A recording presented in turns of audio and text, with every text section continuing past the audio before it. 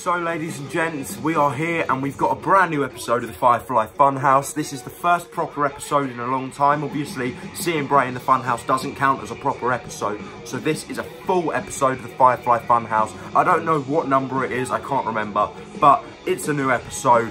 I can't wait. Hopefully the Raw intro doesn't play much longer because I'm running out of things to say.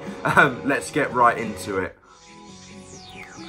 Oh, I've missed it. It's so great. I love it. It's the best thing on Raw. It's literally like the main thing I look forward to on Raw. Just Bray Wyatt. Here we go. Yowie wowie. Hey, before the fun starts here today, Finn Balor is bald. I think what the Fiend did to you was super duper rude. So, on behalf of everyone here at the Funhouse, I wanted to officially say, I'm sorry.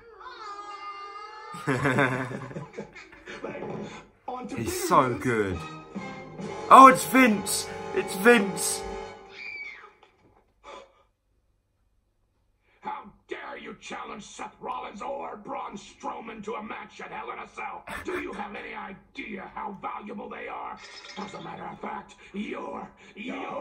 No. Look what I've been making.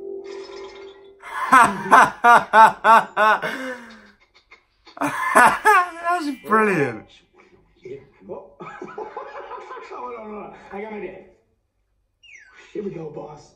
Oh, yes, sir. Yes, sir. That's brilliant. Yay!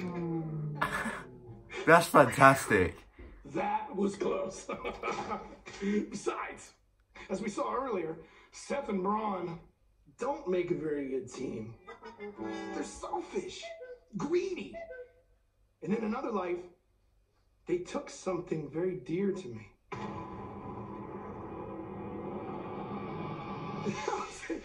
But unlike those bozos, I've learned to embrace the virtue of teamwork. See? Huskus. I love Huskus the pig. Zach hates him. I don't know what. Oh, Rambling Rabbit just had a help sign. They help me cope with the pain. But the Fiend, he helps me inflict it.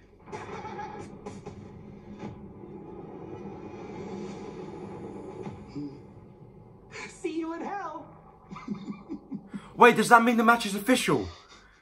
Does that mean that Bray's getting a championship match at Hell in a Cell? Let me in.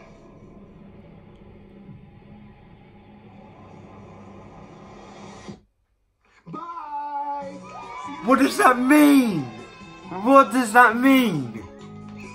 That skit with Vince and the money was fantastic. That alone was amazing. That had me in stitches. Anyway, that was the Firefly Funhouse, ladies and gentlemen. I do hope you enjoyed. Let me pause that real quick. I don't know. What does that mean? Does that mean we are getting a Universal Championship match between Bray Wyatt, The Fiend, and whoever wins at Clash of Champions?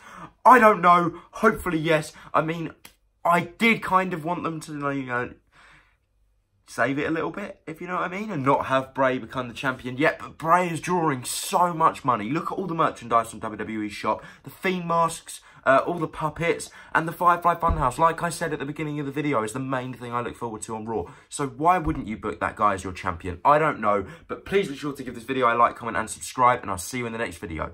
Goodbye.